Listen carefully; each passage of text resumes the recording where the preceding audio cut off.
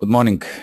Cables yesterday's high at 158.80 zone fell short of the key obstacles at 159.13 and the 159.26 200 days moving average and the previous peak of 8th of February 2012.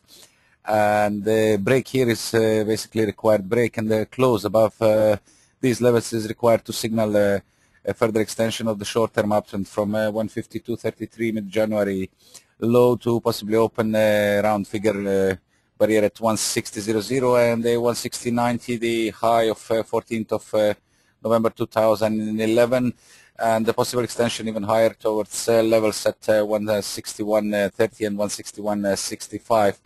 On the near term, the pair remains congested just under 158.80, yesterday's high, with initial support at 158.00 still holding the downside. The risk on the downside is seen on a break of strong supports of Fibonacci levels 157.93, which is 38.2, and more significant 50% at 157.65, also previous high of 14th of February.